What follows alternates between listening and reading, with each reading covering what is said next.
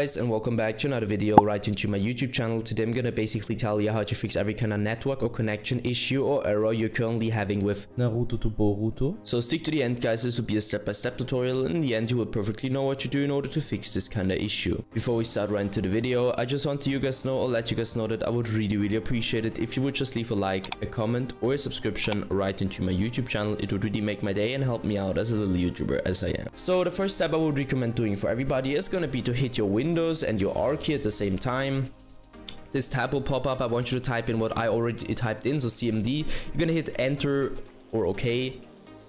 This tab will pop up and I want you to type in what I'm gonna type in, so ipconfig /flush DNS and hit enter. Once it is successfully flushed, as you can see, you should be able to end this task again.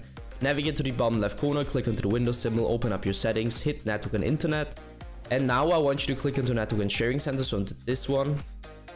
And as you can see, there is this tab called troubleshoot problems. You're gonna click on that, so the blueprinted text, and it will you're gonna use your Windows in order to find any kind of issue you currently have. Afterwards, hit change adapter settings, so the top left corner, the second link.